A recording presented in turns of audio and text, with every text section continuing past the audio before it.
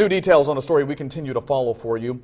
A deal is in the works to sell the Beau Monde property located near Deming Park in Terre Haute. News 10's Abby Kirk got more information from the builder. She's live right now at the property. She joins us now to explain the changes neighbors may see.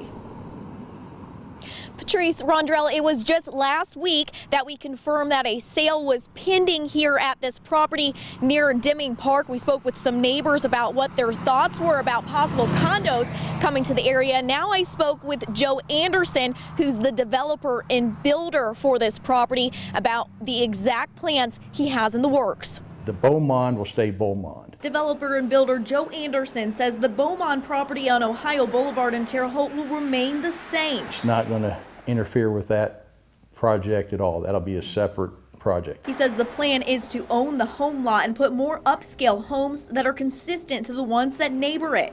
Would make perfect for the aging population because of the location to the parks. Anderson says he wants to put more than 30 duplexes on the remaining 15 acres of land. I started out doing the cottages. The cottages is a development Anderson has been working on. They're single-family homes that cost about $150,000. And now he wants to do a mirror image of the cottages, creating more luxurious condos here on the Beau Monde property, costing a little more than $200,000. It was successful. He says condominiums for single-family homes is the goal. We sold them really quick. Since it was such a success with the cottages near Holman Street. One level. Expanded doors so they can get in and out with wheelchairs and stuff like that. Anderson says he hopes to attract the older population. A lot of people are downsizing.